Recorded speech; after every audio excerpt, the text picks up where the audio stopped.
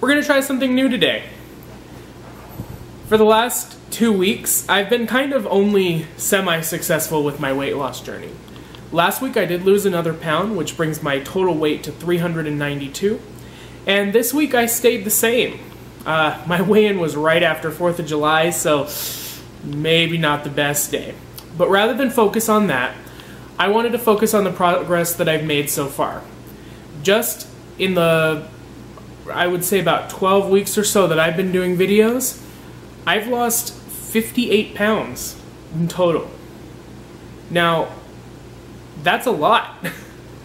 So I wanted to give you guys some of the things that I focused on to lose that much weight in that period of time. And remember, I did this without special diets, and I just kind of changed the way I think about food. So let's go ahead and get into what exactly I did. Number one is to admit that change needs to happen. As much fun as it is to eat whatever you want, whenever you want, at some point you kind of have to take control of what goes into your mouth. Now, for a while, I kind of decided that I didn't care what went in my mouth and I didn't care what my body looked like. But that really took a toll not only on my physical health, but also my mental health. So it's not a surprise that when I started actually focusing on how I was treating my body, things just kind of fell into place. So as long as you're ready to change, there's nothing stopping you. Number two is something that I struggle with a little bit. Eat more vegetables.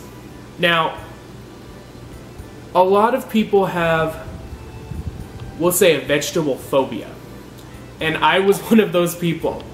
It's not necessarily that I disliked vegetables or that I was afraid of them, but I just really didn't eat them all that often, or definitely not as often as I should have. Most of my meals, I would say, were comprised primarily of meat and starch. I really didn't work that many vegetables into my regular diet, which is a shame because not only are they delicious, they're really good for you and they're a great way to help bulk up a low-calorie meal. Now, you might be saying, well, I really don't like the taste. Well, the nice thing about vegetables is you can pretty much hide them in anything. And if you're one of those people like me who was kind of hesitant at first, you kind of have to start treating yourself like a child.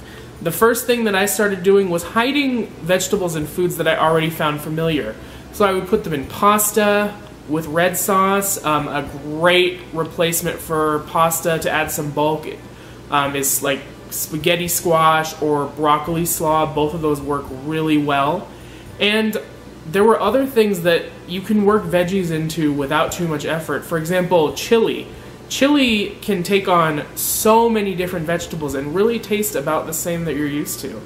There's really no limit to your creativity, and there are a lot of great resources online especially that teach you exactly how to hide veggies in recipes.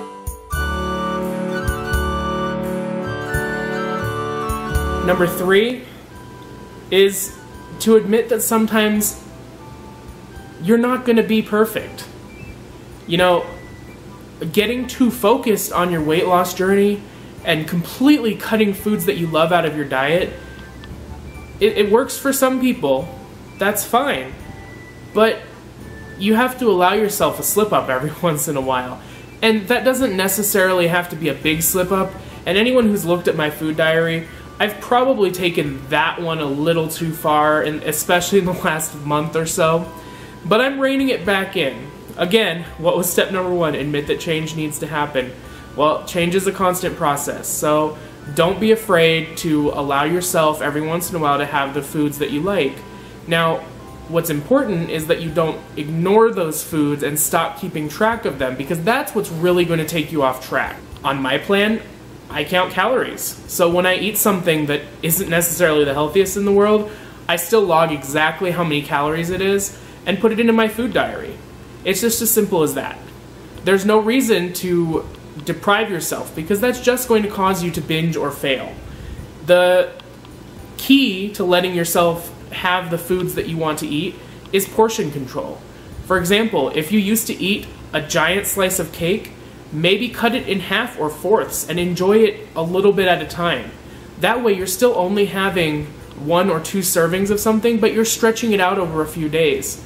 Not only are you getting the food that you love more than once, but you're stretching it out in a way that makes it more calorically acceptable. So if you're exercising or burning off extra calories, you may not have as big of an impact as if you ate a giant serving in one go.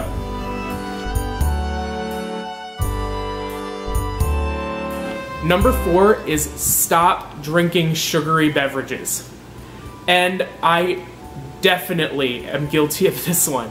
Now, I used to be one of those people who was like, oh, it's diet soda, it's fine. You know, diet soda is great. It has no calories. The thing about diet soda is even though it fulfills that sweet craving and that bubbly craving that you might be having, it really isn't all that great for you. It has a lot of really odd chemicals and a lot of sodium to boot. A good replacement for soda is things like sparkling water. Sparkling water with a little bit of fruit, like lemon or something else added to it. Maybe just a touch of sweetener, maybe like some honey or some stevia. All of those are great alternatives to just grabbing a 2-liter. And I was one of those people who would grab a 2-liter and that would be my one sitting serving. So it's definitely good to rein that in a little bit. And the less fake sugar that you put into your body, it seems that it makes you crave sugar a little bit less. Now I know that that's kind of pseudoscience and there's a lot of debate behind that, but I know for me personally, as soon as I stopped treating myself to diet soda every single day, I had a lot fewer cravings. And, you know, I'm not cutting it out completely. I'm still drinking plenty of water and tea, and when I want a soda, I'll let myself have a soda. Again, it's all about moderation. It's portion control just like anything else.